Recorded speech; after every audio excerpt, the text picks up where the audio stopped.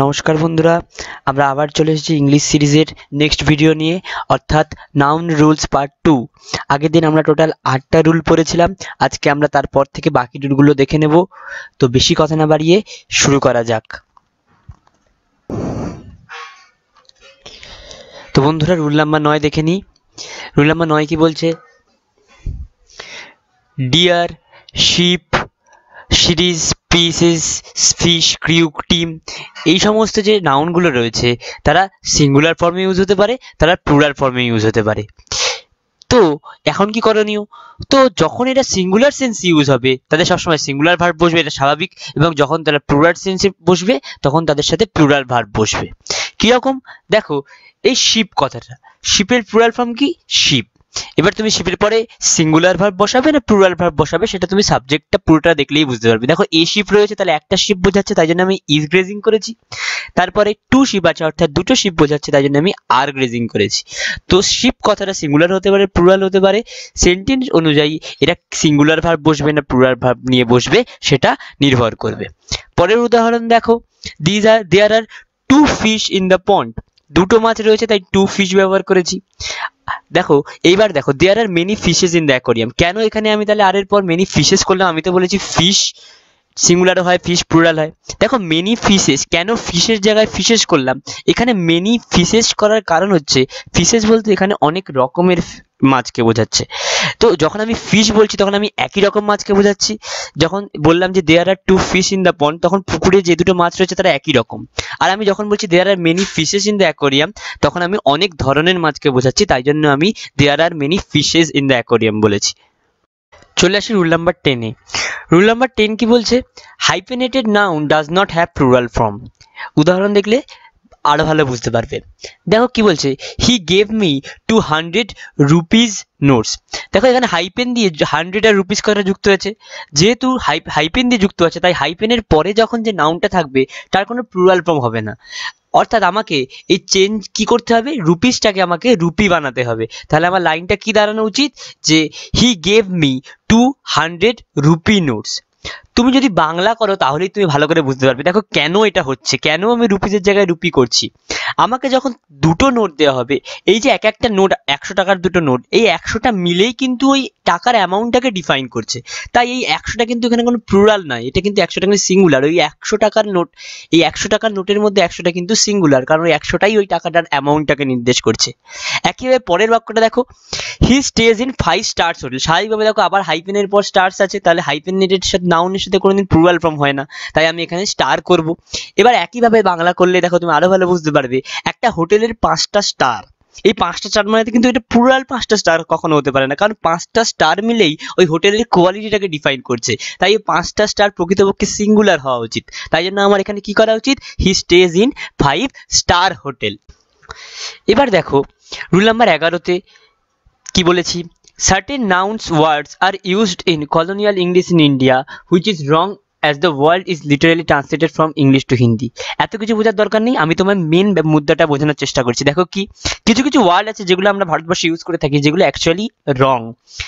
আমরা এই ওয়ার্ডগুলো সঠিকভাবে পরিচিত হওয়া আমাদের খুব দরকার এই ওয়ার্ডগুলোর সাথে, কারণ এগুলো পরীক্ষায় এরর কারেকশন যখন তুমি করবে দেবে, এবং এই ওয়ার্ডগুলো যে ভুল সেটা তোমায় জানতে হবে, না হলে আমি সঠিকটাকে কোনোদিন বেছে নিতে পারবো না। দেখো কিরকম, এইখানে দেখো প্রথমটা কি বলে আছে, কাজিন ব্রাদার। কাজিন ব্রাদার বা কাজিন সিস্টার এই কথাগুলো হয় না। কাজিন কাজিন কাজিন ব্রাদার হয় না, কাজিন সিস্টারও হয় না। একইভাবে পিক পকেটার, পিক পকেটার কখনো হয় না, পিক পকেটার কখনো হয় না। কারণ কি, যে দেখো পিক পকেট করছে সে পিক পকেট, সে নিজেও পিক পকেট, অর্থাৎ পকেট মারকে আমি ইংলিশে কি বলবো, পিক পকেট বলবো, পিক পকেট আর বলবো না। গুড নেম, ভালো নাম বলে কিছু হয় না। ভালো নাম বলে কেন কিছু হয় না, কারণ তোমার ডাক নাম হচ্ছে ইয়োর নিক নেম, আর যেটা ভালো নাম আমি বাংলায় যেটা বলার চেষ্টা করি, অর্থাৎ যেটা অফিসিয়াল নাম, সেটা হচ্ছে তোমার নাম, নেম। একইভাবে ব্লান্ডার, বিগ ব্লান্ডার কেন বলা যায় না, কারণ ব্লান্ডার মানেই হচ্ছে বড় ভুল। যখন ব্লান্ডারের মধ্যেই বড় কথাটা লুকিয়ে রয়েছে, তুমি আলাদা করে বিগ দিয়ে এটার মানে কিছু বার করতে পারো না, তাই ব্লান্ডার কথাটার সাথে কোনোদিন বিগ কথাটা যুক্ত করা যায় না। স্ট্রং ব্রিজ, ব্রিজ মানে কি, মৃদু মন্দ বায়ু। মৃদু যখন বায়ুটা, তাহলে তুমি এটাকে স্ট্রং কি করে বলছো? তাহলে দেখো কথা দুটো নিজেই নিজেকে কন্ট্রাডিক্ট করছে। স্বাভাবিকভাবে স্ট্রং ব্রিজ কথাটা ঠিক নয়। তোমার যদি ঝোড়ো হাওয়া বোঝাতেই হয়, তুমি স্ট্রং উইন্ড কথাটা লিখবে। একেবারে ব্যাড ড্রিম, দুঃস্বপ্ন ইংরাজি কখনো ব্যাড ড্রিম হয় না, খারাপ স্বপ্ন না, সেটাকে বলা হবে ইংলিশে নাইট মেয়ার। প্রাউডি কথাটাও ভুল, তুমি যদি গর্বিত হও তুমি বলবে প্রাউড, প্রাউডি কথাটা হয় না। আর অ্যাকর্ডিং টু মি এই কথাটা আমরা খুব ব্যবহার করে থাকি, কিন্তু অ্যাকর্ডিং টু মি কথাটা কখনো সত্যি ইংলিশে ব্যবহার করা যায় না। এটা কথাটা হওয়া উচিত যে ইন মাই ওপিনিয়ন। বিশেষ করে বাক্যের শুরুতে আমরা অ্যাকর্ডিং টু মি কথাটা খুব ব্যবহার করে থাকি, এটা একদমই ভুল। আমাদের ব্যবহার করা উচিত কি ইন মাই ওপিনিয়ন।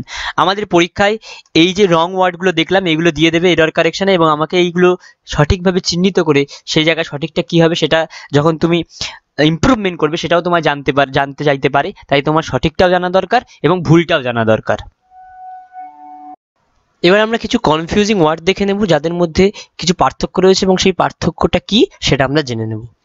দেখো প্রথমেই দেখো ফ্লোর আর গ্রাউন্ড। ফ্লোর আর গ্রাউন্ডের মধ্যে মূল পার্থক্যটা কোন জায়গায়? দেখো গ্রাউন্ডের মাথায় কোনো সময় ছাদ থাকে না, আর ফ্লোর হচ্ছে সেই জিনিসটা যার মাথায় ছাদ থাকবে। অর্থাৎ তুমি যখন গ্রাউন্ড বোঝাবে সেটা হচ্ছে সারফেস অফ দ্য আর্থ, আর যখন ফ্লোর বোঝাবে যেটা হচ্ছে সারফেস অফ দ্য রুম। আমরা কেন গ্রাউন্ড ফ্লোর বলি? দেখো গ্রাউন্ড ফ্লোর মানে হচ্ছে সেই ফ্লোরটা যেটা গ্রাউন্ডের সাথে টাচ করে আছে, তাই জন্য আমরা গ্রাউন্ড ফ্লোর বলি। তাহলে ফ্লোর আর গ্রাউন্ডের মধ্যে পার্থক্যটা বোঝা গেল। এবার দেখি স্কিল আর ট্যালেন্টের মধ্যে পার্থক্য। ট্যালেন্ট হচ্ছে যেটা ন্যাচারাল অ্যাবিলিটি, অর্থাৎ যেটা তুমি নিয়ে জন্মগ্রহণ করো। আর স্কিল হচ্ছে সেই জিনিসটা যেটা তুমি অধ্যয়নের মাধ্যমে নিজের মধ্যে প্রস্তুত করো। অর্থাৎ তুমি যদি ড্রাইভিং এর কথা বলো, অর্থাৎ গাড়ি চালানো, এটা কোনোদিন ট্যালেন্ট হতে পারে না, কারণ গাড়ি চালানো কেউ জন্ম থেকেই নিয়ে গাড়ি চালাতে পারে না। সে সেটা স্কিলের মাধ্যমে বা শিখে সেটাকে অধ্যয়ন করে তারপর গাড়ি চালাতে শেখে। অর্থাৎ ড্রাইভিং হচ্ছে স্কিল। এবার ফুটবল খেলা, মেসি যে ফুটবল খেলে সেটা ট্যালেন্ট না স্কিল? দেখো মেসির মধ্যে কিছু ট্যালেন্ট ছিল, নাহলে শুধুমাত্র স্কিল দিয়ে সে এত বড় জায়গায় যেতে পারতো না। অর্থাৎ ফুটবল খেলাটা তার মধ্যে কিছু ট্যালেন্ট ছিল, তারপর সেটাকে স্কিলের মাধ্যমে আরো বড় জায়গায় নিয়ে গেছে। এবার হচ্ছে দেখো এনভি আর জেলাসির মধ্যে পার্থক্যটা কি সেটা দেখে নি। জেলাসি হচ্ছে তোমার নিজের জিনিস, অর্থাৎ তোমার নিজের যখন যেই জিনিসটা তুমি হারানোর ভয় থাকবে, সেই হারানোর ভয় থেকে যেটা তোমার মধ্যে তৈরি হবে সেটা হচ্ছে জেলাসি। ধরো তোমরা দুটো বন্ধু আছে, এবার তোমার একটা আইফোন কিনেছো, তুমি একটা আইফোন কিনেছো, তোমার বন্ধুটা সেই আইফোনটা নিয়ে ব্যবহার করা শুরু করে দিল, তো তোমার আইফোনটা হারানোর যে ভয় সেটা হচ্ছে জেলাসি। আর এনভি কি জিনিস? এবার যেই বন্ধুটা আইফোন কিনেছে সেটা দেখে অন্য বন্ধুর মনে যেটা তৈরি হবে সেটা হচ্ছে এনভি, অর্থাৎ অপরের জিনিস পাওয়ার যে ইচ্ছাটা বা অপরের জিনিস দেখে যেটা তোমার মধ্যে তৈরি হয় সেটা হচ্ছে এনভি। তাহলে জেলাসি হচ্ছে নিজের জিনিস, এনভি হচ্ছে পরের জিনিস। রুল নাম্বার 12তে চলে আসি। Pair, score, gross, tone, 100, doesn't, 1000, million, billion এই সমস্ত নাউনের আগে যখন কোনো একটা ডেফিনিট নিউমেরিক্যাল অ্যাডজেক্টিভ থাকবে, অর্থাৎ কোনো নির্দিষ্ট সংখ্যা থাকবে, তখন সেটা সিঙ্গুলার হিসেবে বসবে। এই উদাহরণটা দেখো, আই হ্যাভ 200 রুপিস অনলি। এখানে 100-এর আগে একটা নির্দিষ্ট সংখ্যা আছে, তাই আমি 100টাকে সিঙ্গুলারে লিখেছি, অর্থাৎ 100 লিখেছি, হান্ড্রেডস লিখিনি। কিন্তু যদি এদের সাথে অফ ব্যবহার করা হয় এবং এদের আগে তখন যদি কোনো ডেফিনিট আর্টিকেল না থাকে, তখন আমি এগুলোকে প্লুরাল হিসেবে ব্যবহার করব। যেমন ডাজেন্স of woman, hundreds of people. এই উদাহরণটা দেখো, হান্ড্রেডস অফ পিপল কেন করেছি? কারণ 100-এর আগে কোনো রকম ডেফিনিট আর্টিকেল নেই, তাই জন্য আমি এখানে হান্ড্রেডস অফ পিপল ব্যবহার করেছি। বাংলায় এই জিনিসটা আরো ভালো বুঝতে পারবে। তোমার কাছে 200 টাকা আছে, দেখো এখানে 100 কথাটা দুবার ব্যবহার হয়নি, একবারই ব্যবহার হয়েছে, অর্থাৎ সিঙ্গুলার, তাই জন্য আমি 200 বলেছি। আর শয়ে শয়ে মানুষ এসেছে মেলা দেখতে, শয়ে শয়ে, দেখো দুবার শয়ে কথাটা আছে, তাই জন্য আমি এখানে হান্ড্রেডস ব্যবহার করেছি, 100 ব্যবহার করিনি। পরের রুলে চলে আসি। দেখো যখন দুটো একই নাউন থাকবে এবং এই নাউন দুটোর মাঝখানে একটা অন্য প্রিপোজিশন থাকবে, এই নাউনগুলো কোনোদিন প্লুরালে ব্যবহার হতে পারবে না। দেখো town after town, town town দেখো একই নাউন আছে এবং এদের মাঝখানে আফটার একটা প্রিপোজিশন আছে, তাই আমি এখানে কোনোদিন টাউনস আফটার টাউনস করতে পারবো না। যেহেতু town after town, towns after towns নয়, তাই জন্য এরা অবশ্যই সিঙ্গুলার ভার্ব নিয়ে বসবে। অর্থাৎ যখন একটা প্রিপোজিশন থাকবে এবং তার দুই দিকে একই নাউন রিপিট করা হবে, তখন সেই নাউনগুলো অবশ্যই সিঙ্গুলারে বসবে। পরের উদাহরণটাও দেখো, রো আপন রো। দেখো আপন একটা প্রিপোজিশন এবং এর দুই পাশে রো একই নাউন রয়েছে, তাই এই রো আপন রো এটা কিন্তু সিঙ্গুলার। রোজ আপন রোজ এটাও আমি করতে পারবো না। নেক্সট দেখো অ্যাপোস্ট্রফি এর আরো কিছু ব্যবহার দেখে নেওয়া যাক। দুটো উদাহরণ দেখাই, তারপর আমি ব্যাপারটাকে আরো ডিটেলসে বলছি। শিলা অ্যান্ড রোহিতস ফাদার, আর এখানে বলছি শিলাস অ্যান্ড রোহিতস ফাদার। দেখো একটার ক্ষেত্রে দুটোর সাথেই অ্যাপোস্ট্রফি এস আছে, নিচের উদাহরণটার ক্ষেত্রে, আর উপরের উদাহরণটার ক্ষেত্রে শুধুমাত্র পরেরটার ক্ষেত্রে অ্যাপোস্ট্রফি এস আছে। তাহলে দুটোই অর্থবহ এবং দুটোর আলাদা আলাদা মানে আছে। কিরম মানে? যখন আমি একটার ক্ষেত্রে অ্যাপোস্ট্রফি এস দিয়েছি, অর্থাৎ প্রথমটার ক্ষেত্রে দিইনি এবং পরেরটার ক্ষেত্রে দিয়েছি, তখন আমি কি বোঝাচ্ছি? শিলা আর রোহিতের যে বাবা, সেই দুজনে একই ব্যক্তি, অর্থাৎ শিলা আর রোহিত হচ্ছে এখানে ভাই বোন। The father of both Shila and Rohit, অর্থাৎ দুজনের একজনই বাবা। আর যখন আমি বলছি শিলাস অ্যান্ড রোহিতস ফাদার, তখন আমি কি বোঝাচ্ছি? শিলার বাবা আর রোহিতের বাবা দুজন আলাদা ব্যক্তি, অর্থাৎ এখানে Shila's father's and Rohit father's কিন্তু এটার প্লুরাল বোঝাবে, তাই জন্য আমি এখানে আর ব্যবহার করেছি। অর্থাৎ যখন তুমি সিঙ্গুলারলি বোঝাবে, তখন যদি দুটো সাবজেক্ট থাকে, যদি আমার দুজনের ক্ষেত্রে একই অ্যাপোস্ট্রফি এস বোঝাতে হয়, তাহলে আমি পরেরটার ক্ষেত্রে অ্যাপোস্ট্রফি এস দেবো, প্রথমটার ক্ষেত্রে দেবো না। আমি কখনো এরকম লিখবো না যে শিলাস অ্যান্ড রোহিত ফাদার, আমি কি লিখবো? শিলা অ্যান্ড রোহিত ফাদার, অর্থাৎ কি শিলা আর রোহিতের যে বাবা সেজন একই ব্যক্তি। আর যদি দুজনে আলাদা আলাদা বাবা বোঝাতে হয়, তাহলে আমি দুজোর ক্ষেত্রে অ্যাপোস্ট্রফি এস ব্যবহার করব, যেমন সেকেন্ড উদাহরণটার ক্ষেত্রে ব্যবহার করেছি যে Shila's and রোহিতস father R meeting today, অর্থাৎ শিলার বাবা আর রোহিতের বাবা দুজন আলাদা ব্যক্তি। যখন কম্পাউন্ড নাউন থাকবে, অ্যাপোস্ট্রফি এস কিভাবে ব্যবহার করা হবে? অ্যাপোস্ট্রফি এস সবসময় শেষে ব্যবহার করা হবে। কম্পাউন্ড নাউন কি জিনিস দেখো, এই যে মাদার ইন ল, আমি যখন মাদার ইন ল এর ব্যবহারের কথা বলছি, দেখো মাদার্স ইন লস বিহেভিয়ার কিন্তু বলছি না, আবার মাদার্স ইন ল বিহেভিয়ার বলছি না, আমি অ্যাপোস্ট্রফি এসটা কিন্তু সবসময় শেষে ব্যবহার করছি, আমি কিন্তু মাদারের পরে ব্যবহার করিনি। আবার দেখো মেইড সার্ভেন্ট, মেইড সার্ভেন্টে যদি আমি অ্যাপোস্ট্রফি এস ব্যবহার করতেই হয়, আমি কিন্তু শেষে ব্যবহার করবো, অর্থাৎ অ্যাপোস্ট্রফি এস সবসময় এই যে কম্পাউন্ড নাউন তার একদম শেষে ব্যবহার হবে, মধ্যিখানে কিন্তু ব্যবহার করা যাবে না। এবার দেখো প্রোনাউনের সাথে যখন অ্যাপোস্ট্রফি এস ব্যবহার করি, তখন কিন্তু আমি অ্যাপোস্ট্রফিটা দিই না, অর্থাৎ অ্যাপোস্ট্রফিটাকে কিন্তু আমি অমিট করে দিই। দেখো ইয়োর্স অনলি, আমি যদি এখানে ওয়াই ও ইউআর এর পরে একটা অ্যাপোস্ট্রফি দিতাম, সেটা কিন্তু ভুল হয়ে যেত। ইয়োর্স ট্রুলি, এখানে ইয়োর্স ট্রুলি কিন্তু আমি শেষে এখানে অ্যাপোস্ট্রফি দেবো না, যেহেতু আমি প্রোনাউনের সাথে অ্যাপোস্ট্রফি এস ব্যবহার করছি, সেক্ষেত্রে আমাকে অ্যাপোস্ট্রফিটাকে দিলে হবে না। আবার দেখো এখানে ইটস কালার, একইভাবে দেখো আমি এখানে আইটিএস সিও এলও ইউআর, অর্থাৎ ইটস কালারে কিন্তু আমি আইটির পরে কিন্তু অ্যাপোস্ট্রফি দিইনি। আমি যদি এখানে আইটি অ্যাপোস্ট্রফি এস দিতাম, তাহলে কিন্তু তার মানে হয়ে যেত ইট ইজ। এটা পরীক্ষায় খুব আসে, ইট দিয়ে এই দুটোর পার্থক্যকরণটা আমার জানা খুব দরকার।